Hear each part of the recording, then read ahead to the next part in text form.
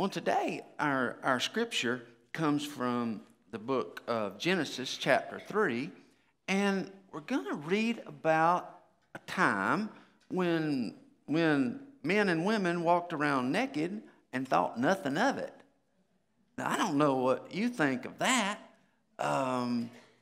but there was a time when there was no shame in being naked. And I would bet there was a time in your life when you were not ashamed to go around naked. I bet it was when you were real little. When we lived years ago, our boys were little. We lived in Alabama, and our house was right on the main drag of town. I mean, a lot of traffic. And our boys would play in mud holes out in the front drive. And if they didn't have a bathing suit, they'd strip down and they would be out there buck naked, just playing and having the best time, and cars riding by, and it didn't bother them at all. You know, when we're little, it's like that.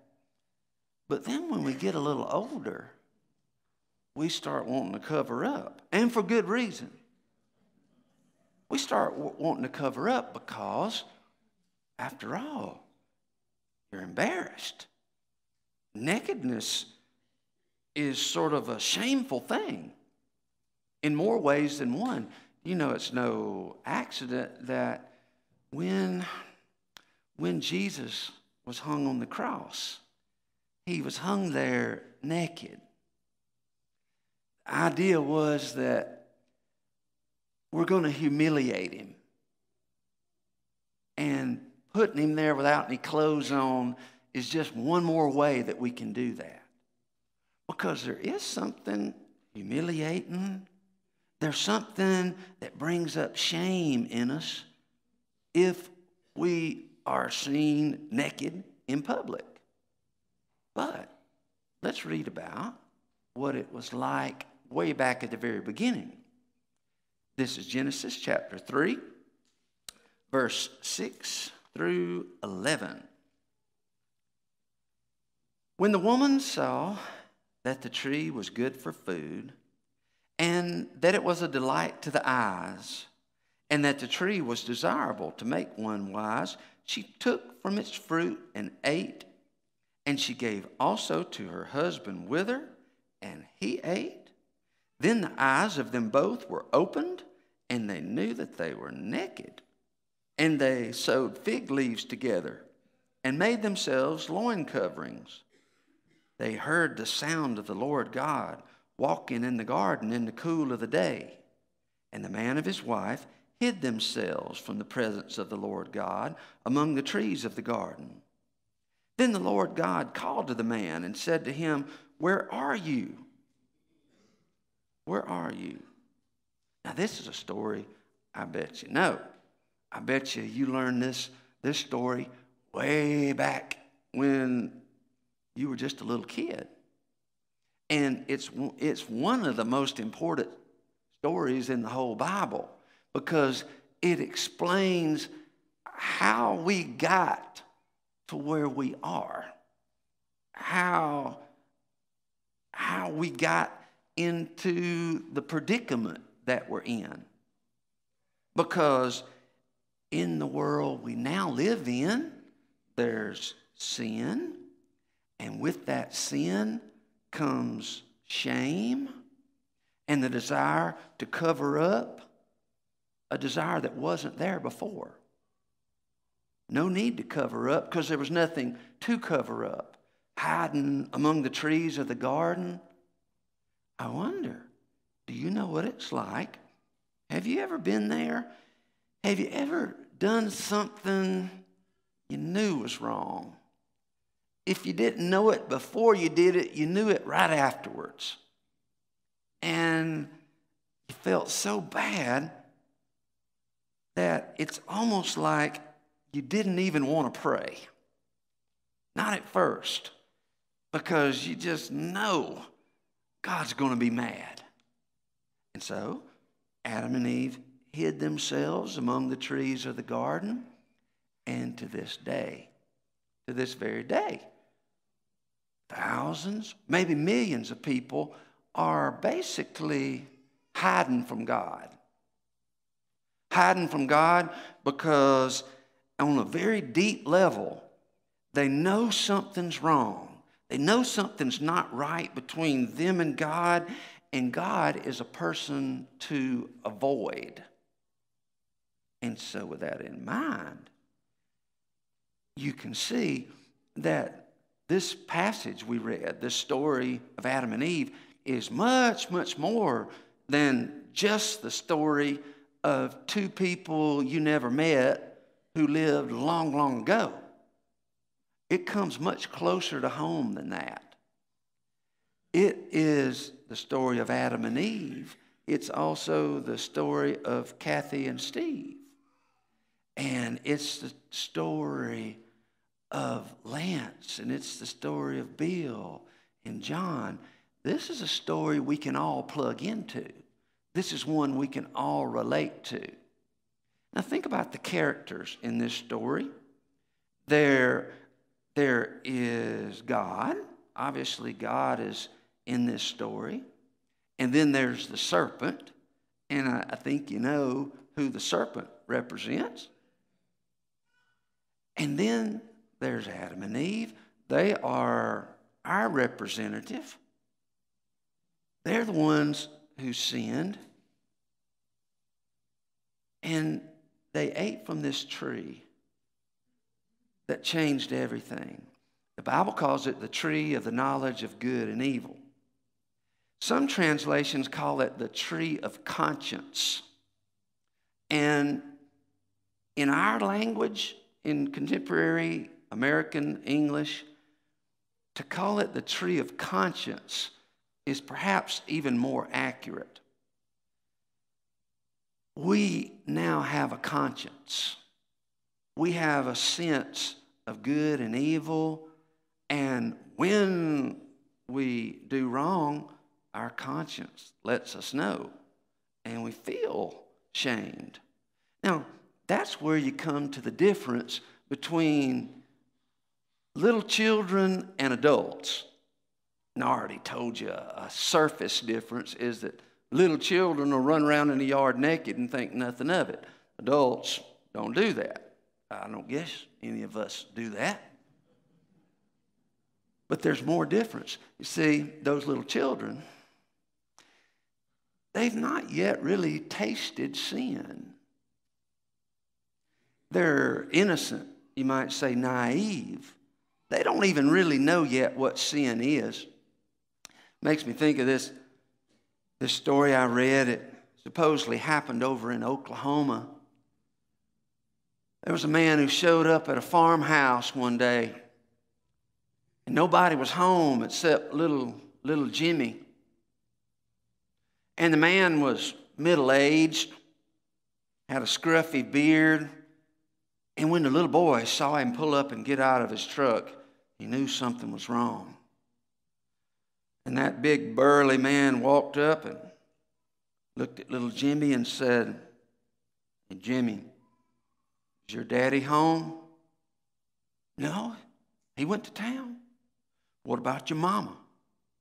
"She went to town with daddy."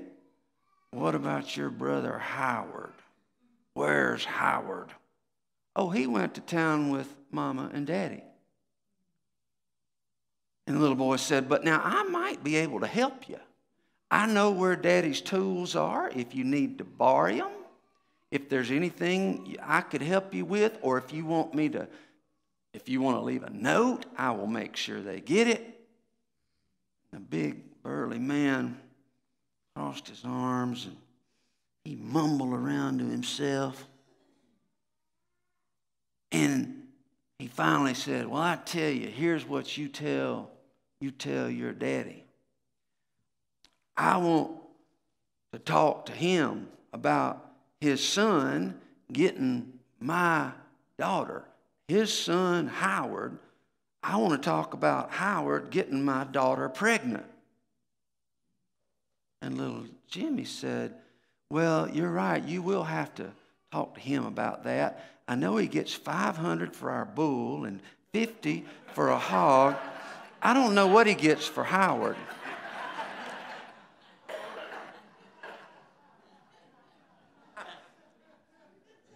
Can you still remember a time when you thought that way? When you were that innocent? There was a time when you were like that. And in a sense, it was like a garden. It was a place of innocence. But then you grew older and you experienced sin for yourself. And now you're no longer able to be that innocent again. It's like there's no going back. Once you go through some doors, there's no going back. And that is where the whole human race is. We went through a door that closed behind us. And now there's no going back to the garden. And that would be bad news if that were the only news. But the good news is, the good news, the gospel, the teaching of the Bible from beginning to end is, yes, it's true, you can't go back to the garden. But if you will press ahead and keep going, you can eventually arrive at another garden. The garden of God that's talked about in the book of Revelation. Have you ever thought of it this way? The Bible story starts in a garden and it ends in a garden. And all the way in between Genesis 3 and Revelation 22 is where we live. It's life outside the garden.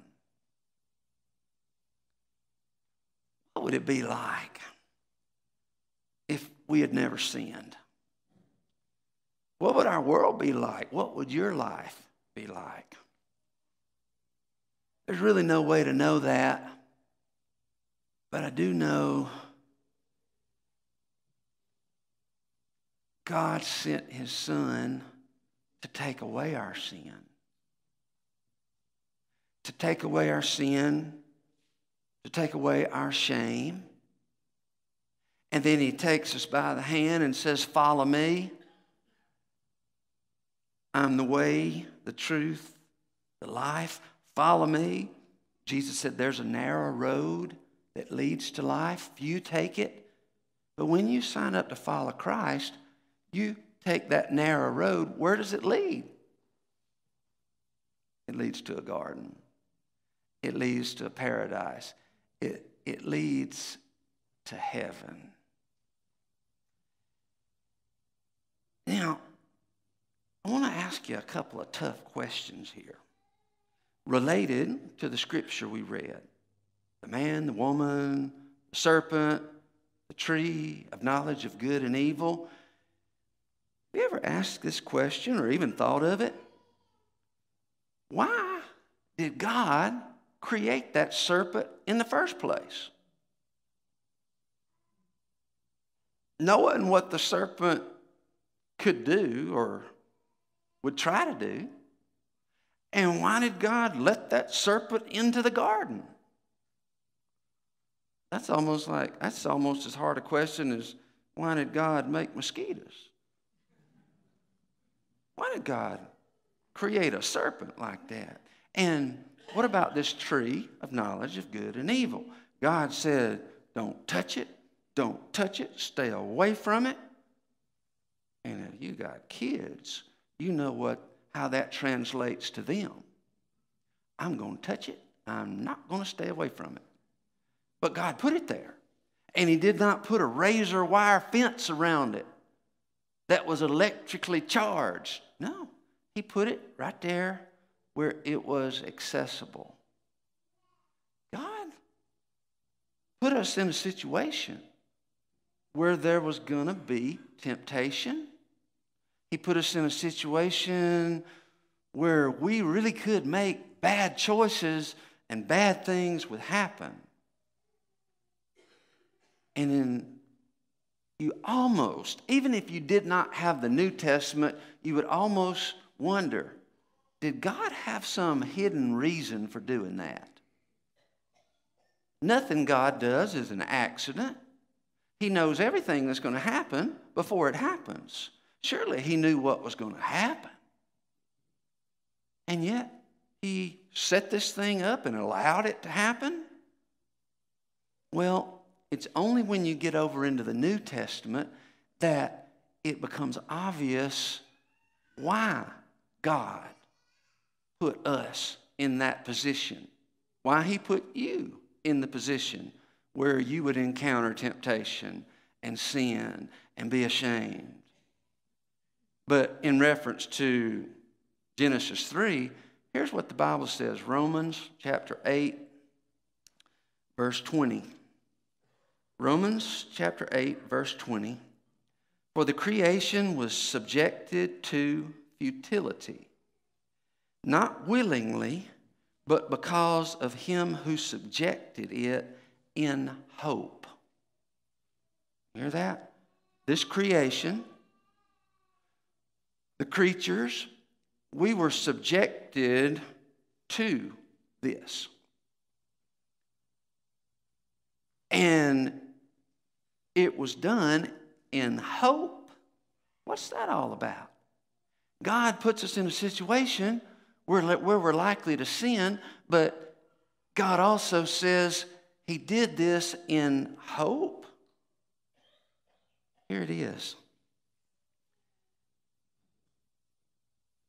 The hope is that when you realize things are not right with you and God, when you get a taste of sin and shame, God's hope is that you will look up and that you will reach out for God and that you'll seek forgiveness and you'll find forgiveness and you will move forward in your life and no longer look back. No longer look back. Do you remember after Adam and Eve left the garden, God put an angel there, the Bible says, with a flaming sword so they could never go back there. And I always thought of that in terms of, well, that's part of the punishment. They can't go back to Eden, and that's true. But you know, there's another truth there too. God didn't want them going back to that tree and sitting down by that tree and spend the rest of their lives thinking, if only I'd not eaten from that tree. Doggone it, why did we eat from that tree? Look, they ate from the tree. It's time to move on. You ate from the tree. I ate from the tree, and it's not God's will that we sit around for the rest of our lives going over and over and over the bad things we've done and how we wish we could change them. The gospel says you don't have to change them. You can't undo them anyway. So ask God's forgiveness and leave them behind. Because God is not headed backwards.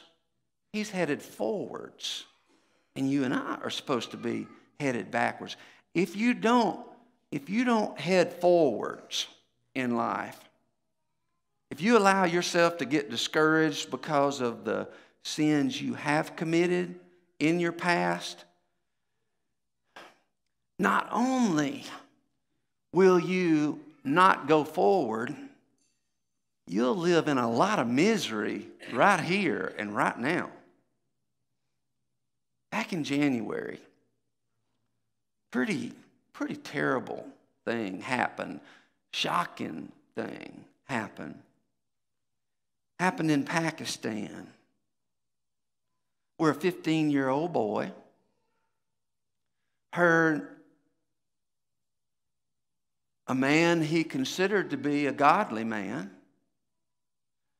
preach a sermon that talked about a specific sin the boy had committed. And he really heaped on the fear and the guilt. And you know what the boy did? He took a scythe, swing blade, scythe like the Grim Reaper, and he cut off his own hand. And he put that hand on a tray and carried it to his teacher to demonstrate he was sorry for what he had done. Does stuff like that impress God? It must make God weep. God doesn't want you mutilating yourself over things you've done wrong. That's why Jesus is come, so that you can find forgiveness and so you can move on. But God did allow you to have a free will, knowing you were going to fall. Why would God do that? Why would God give you the ability to do wrong things and then allow you to do them, even though it hurts you? It reminds me of something a man once told me. It was during a time in his life when he was in rebellion against God.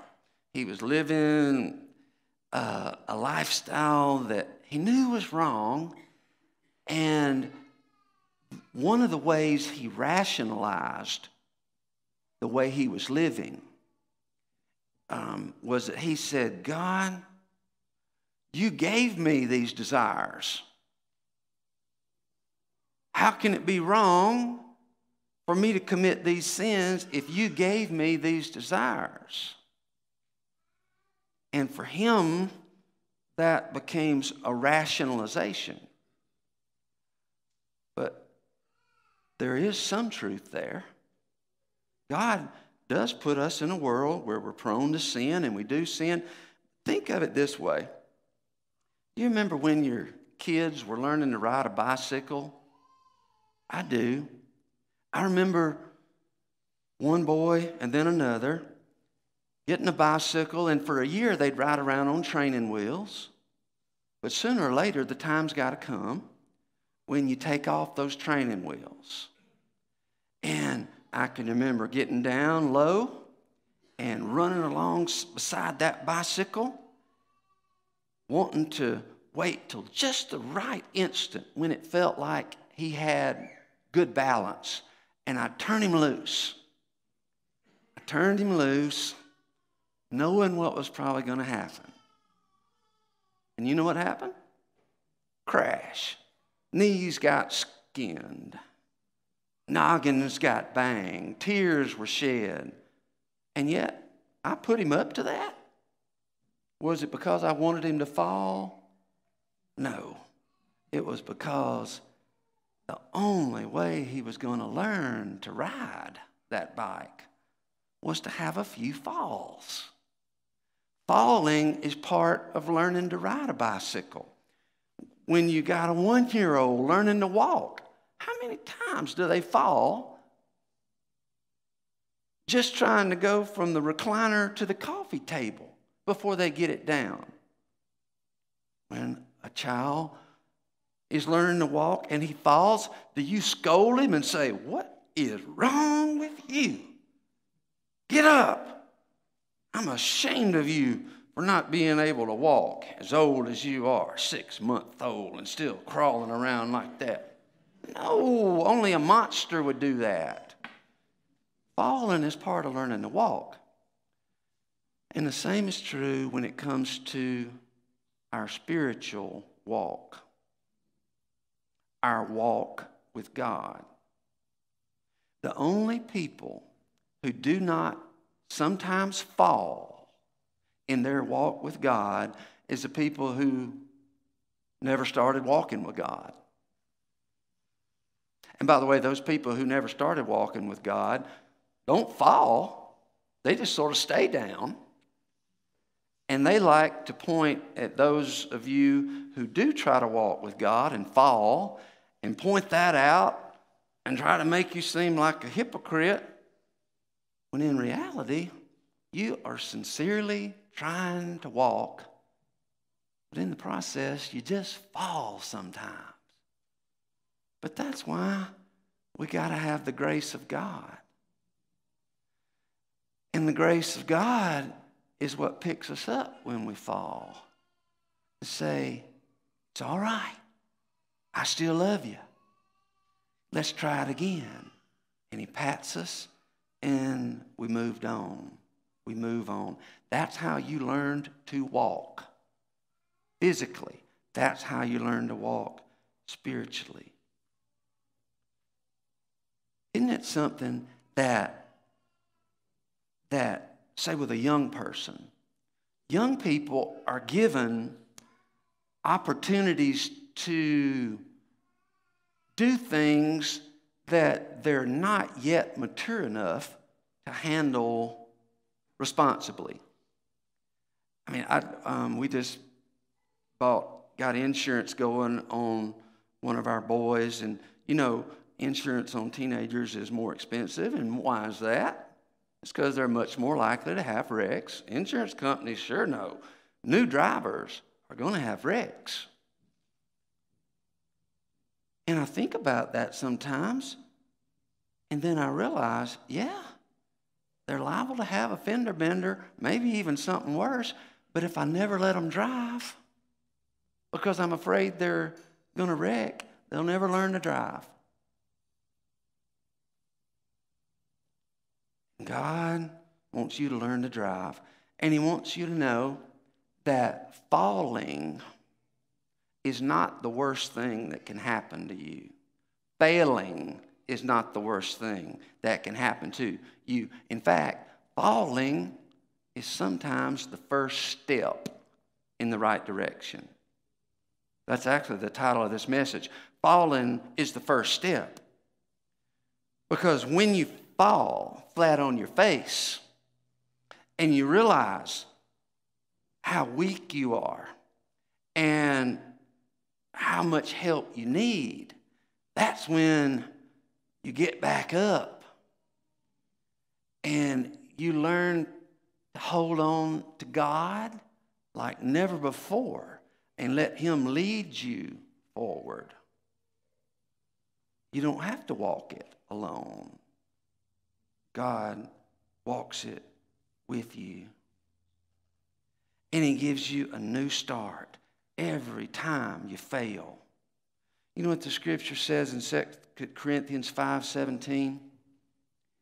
It says, if any man be in Christ, he's a new creature. Old things are passed away. Behold, all things are become new. There's an important verse for all of us to hear, especially some of us. Those of us who think there's no reason for me to even try to live like a Christian because I can't do it anyway. I'll just fall. Well, the Bible says God wants to take all your failures, all your fallings, all the things that make you feel naked and ashamed, things you'd be humiliated for anybody else in this room to know about. God wants to flush all that down the toilet. And may it end up in the depths of the sea. God is not going backwards.